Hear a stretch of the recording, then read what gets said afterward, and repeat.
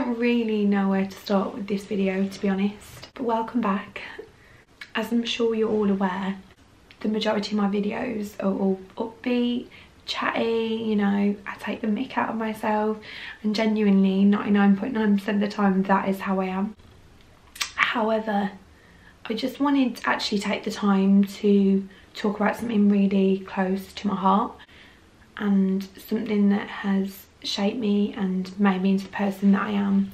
And you're probably going to see me talking with my hands the majority of the way through this video because, to be honest, I don't really know where to go with it and I don't really know where to start. I wasn't actually planning on filming anything and didn't want to. However, I woke up this morning and kind of felt like I should, because it might help someone, it might not. Ooh. So this is going to be a very different video. Very different video. It's been 13 years since my dad passed away. I found this anniversary probably way harder, or one of the harder ones out of all of them. My friend put it really well the other day and said that it's not always the anniversaries, it's, you know, it's every other time that you miss them and every other time that you think about them that get you the most, rather than the anniversaries and, you know, the big events like Christmas, New Year, birthdays. You tend to miss them more and it kind of takes you by surprise on the other days, the days that you least expect it. Yeah, I kind of didn't expect this one to hit me in a type of way. However, it did, and I just want to be honest with you. Last year was the 12th year, obviously, that I lost him, and on that anniversary I actually did a blog post, which I will link down below, and that was a big thing for me because I've never opened up or been vocal about grief or vocal about what I've been through, just because, like, it's not really me, although I kind of feel like I should really shout from the rooftop about it because it's made me who I am, and he was the biggest, most important part of my life, so I should really shout about him. And the 12th year was probably the most significant year because I was 12 years old when I lost him. And when I think of a 12-year-old now, obviously I'm a children's nurse, I see and treat children all the time, and you see a 12-year-old and you think, wow, you're so young, like you were so young, and you're a baby really in the grand scheme of your life. However, at the time I didn't think I was. I felt like I needed to be okay, and I felt like I needed to be strong. And then this year was probably one of the harder ones because I've lived longer without him than I did with him, if that makes sense. And I think about, like, all the things that I've done and all the things that I've seen and the person I've become. Like, these years and these 13 years have been huge in all of my family's life. Like, my life completely has changed, and I've done so much, and there's so many things that I would absolutely love to tell him, and I think that's the hardest, is that you want just to be able to speak to that person, even just once, to know that they're there and to hear their voice and to feel that energy, just for, like, just once, you know. I don't want to get upset. I'll tell you a little bit about my dad and kind of give you more of a backstory. So my dad was absolutely the greatest man ever, and I'm so lucky, and I always try and remind myself of this because I am so lucky, and I don't want to seem like I don't appreciate that. Obviously, you know, I really do. I appreciate the fact that I got to have him in my life, and that is huge because a lot of people don't have that chance. And he was amazing. He was the life and soul. He could literally light up any room with just his presence. Like, I don't know how he did it. And his smile and his energy, it was just something else. He was funny, he made everyone feel like you've known him for a lifetime. You meet him and you felt like you knew him, and he listened and he wanted to know you, and yeah, he just had some kind of, he just had the biggest love for the world and love for people, and that was amazing to see and amazing to live with. My dad was diagnosed with Parkinson's disease, I think a few months before I was conceived. This is a huge impact on our family, huge impact on my mum. I can't even imagine what they were feeling at the time.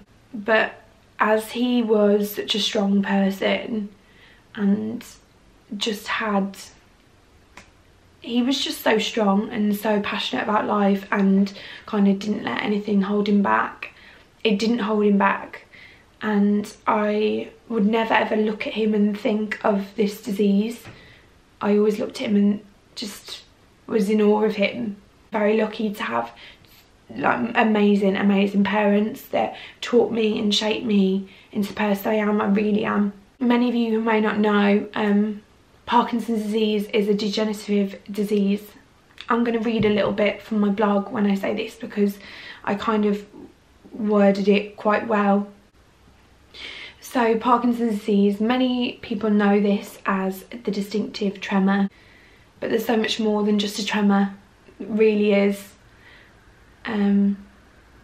All I knew at the time was that his signals, the signals his brain sent out, didn't get to where they were supposed to get, and that's how my mum kind of described it to me, and that's how like it made sense to me. However, obviously it was a lot more complex than that, and knowing now what I know, I appreciate it a lot more, and I appreciate that probably the majority of days were a struggle. So yeah, it's a progressive disease. I kind of never expected when I was young, growing up with that it would ever take his life or lead to something that would end his life. I never anticipated that. I mean, I'm also very thankful in a way, because originally it meant that he then had to work from home, so he was always around, and that was amazing. Like, I always had him, and I never knew anything different. I would always go into his office and take him sweets and take him drinks and always be there with him, and he'd always watch Neighbours with me every day, because I was an old woman trapped in a child's body who loved Neighbours.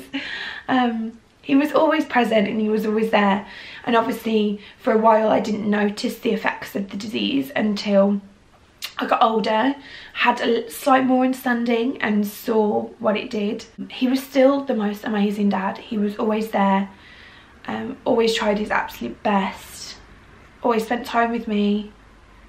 It didn't stop him being a dad, and it didn't define him at all in any way. Obviously in the later years it got a lot harder, and absolutely hats off to my mum for being the most amazing woman, for caring for him, for supporting us. You're amazing. I think the thing I remember most about growing up with the disease was that I thought I could fix him. I thought that if I prayed enough, if I pretended to be a nurse, if I put nappy cream on his feet, I would make him better. I always thought that he would get better. Regardless of all of that, my favourite memories will always be with him, as a family mainly. My dad was Welsh. He used to go on trips to Swansea every year, which is where he's from, and that car journeys would be my absolute favourite with my sister and my mum. We were such a close family, and I'm so thankful for those times, because they were my best friends. I genuinely don't think that anyone can ever prepare you for loss, ever prepare you for how grief makes you feel. And I don't want this to be like a negative video, because I really don't. I just want it to be something that makes someone feel like, actually, I'm not alone, you know, I'm not the only person that goes through this. I'm 13 years down the line and I'm still learning and I'm still growing, and I think last year when I went travelling was like the biggest year for my grief, because I've always boxed it in. But last year everything kind of slapped me in the face, and it was like a massive year for grieving as well as seeing, because I was travelling and I was taken away from all the distractions and all the normality of the world, and that's when I felt he was most there and that I had to really learn. When I was little, I remember being offered like a grief counsellor and we had family support, but I don't think really I realised how much I needed that. I never had it, I never actually did it, but I think it would have been absolutely huge for me, and it's so important, it really is. And therapy is not a negative thing, it isn't. It's okay to need help and it's okay to talk through your feelings, because I didn't know what was going on and I didn't know how to process these abnormal feelings that I was feeling. I felt lost. I used to have the worst anxiety, like very bad anxiety. I think it's probably a lot to do with that and grief, obviously losing someone so young. I used to wake myself up in the night or not be able to sleep, crying uncontrollably, not really understanding why I was feeling like this. So I urge people to like get help and speak to someone if you need to. Like, it's not a negative thing, it's not a bad thing, you're not weak for doing it. We all need someone to talk to every so often, and that's okay. So yeah, I'm still learning and I'm still growing, and grief is ever changing. It doesn't just go away. You're just like a new version of yourself, you know. It gets easier, it gets more manageable, and it becomes a part of you, and it doesn't have to be a negative part. It doesn't have to be. That person will always be with you, even if you can't physically see them. Life does go on, and it will get better. Yes, it will take some time, and yes, you will have your ups and downs, and it'll be like a whirlwind of emotions, but you're gonna be okay. So for anyone who's struggling, just know that you are gonna be okay. I am so grateful, I've said it already, I'm so grateful for the years I spent with my dad. He was the best, and yes, I'd love to talk to him again, and yes, I'd love to see him again, but I also know that eventually I will, and that I feel like the luckiest girl to ever, because I had him and because I had a family that was so close and have so many memories.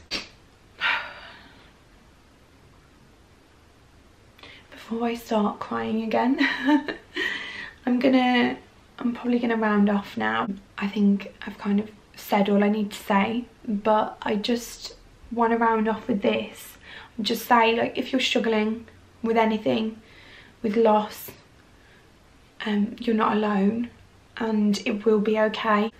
Some days you won't even think about it, and then the next day you'll feel bad for not thinking about it. There's no straight path with grief. There's no quick fix. Although you may want that, you have to be thankful for the process. I'm going to leave some links down below on people that you can speak to. Please reach out to me on social media also if you want to talk, or if you know a child that's suffering with grief and you want to talk about the whole child grief side. I'm here to help. And I will leave my blog post in the description box down below, so if you want to hear more, please take your time to read it. So yeah, thank you for watching, guys. I'm sorry for crying. And to my dad, wherever you are, thank you for making me the person that I am, for the memories, for the smiles, for being the light of our family's life. I wouldn't change any time I had with you for the world, although I would want it to be longer.